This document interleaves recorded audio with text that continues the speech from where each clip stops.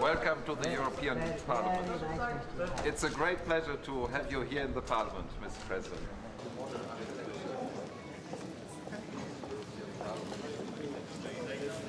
You know, we have two seats, Brussels and Strasbourg, so you're Mr. President. So if you are so kind.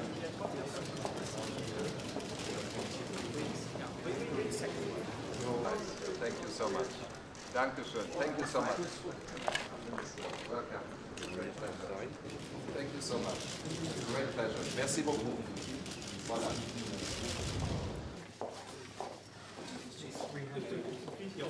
Yes, there is another picture, and then we ask you to sign two honorary books.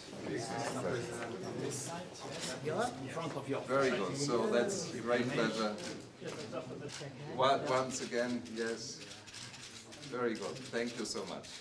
The President of the Republic of India.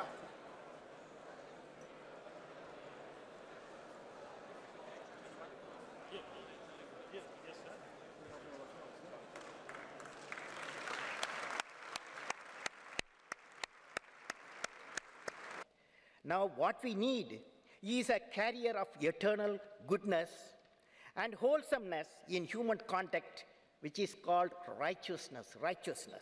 As we say in India, where there is righteousness in the heart, there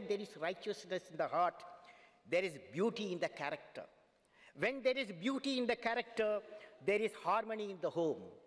When there is harmony in the home, there is an order in the nation. When there is order in the nation, there is peace in the world.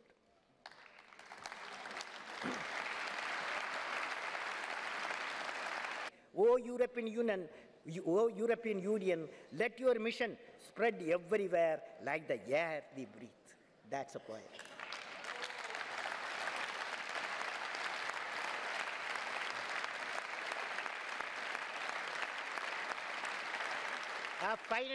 Finally, friends, let me convey my greetings of 1 billion people of my country to all the honorable members of the European Union, and through you to all the citizens of European Union countries. May God bless you all.